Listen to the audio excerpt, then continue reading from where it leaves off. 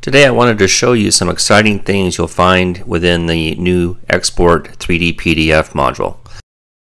Once your drawing is exported, all you need is a free Acrobat Adobe Reader. A cross-section utility is also provided so that you can slice your model in many different ways. Export 3D PDF makes your PDF file completely interactive. Layers and views can also be toggled off and on as needed.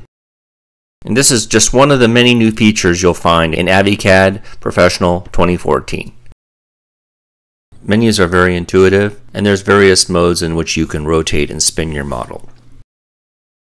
Essentially, it changes the way you distribute your 3D drawings and design ideas.